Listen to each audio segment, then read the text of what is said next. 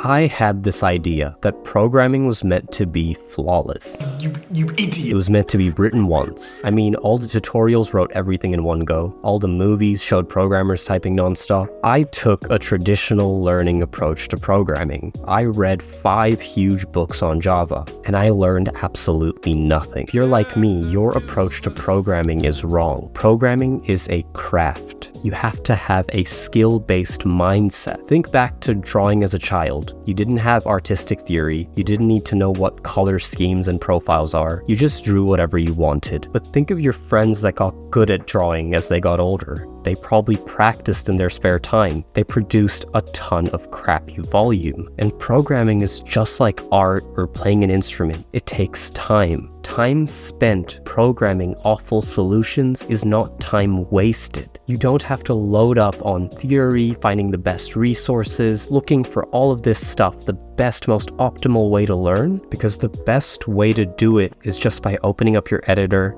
and building something. Everything that you want to achieve with programming can be done with a few functions and data structures, but it's only after you've built enough stuff the wrong way, with brute force solutions, with awful unreadable code, that you'll understand why you need things like design patterns, classes, readability, maintainability, scalability, why you need to program a certain way. Okay, so enough philosophy. How do I practically apply this? The first thing that you have to do is just produce a ton of volume. It's only after you've produced a ton of garbage code that you can look back and say, hey, maybe I should redo this. And that is a fantastic approach. Which brings me to my second point. Reflect on your volume. Practice doesn't make perfect. What did you say? Practice makes permanent.